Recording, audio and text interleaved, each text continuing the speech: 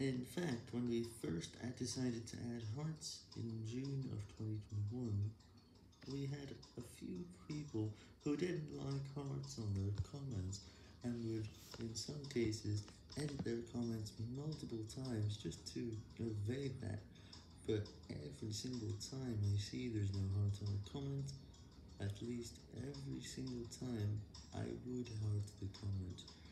And this is exactly what I did. Whoever tries to remove them, I would just keep adding the heart. But if it happens too often, we may do it less often, but no comments get removed. That's because I almost never do it.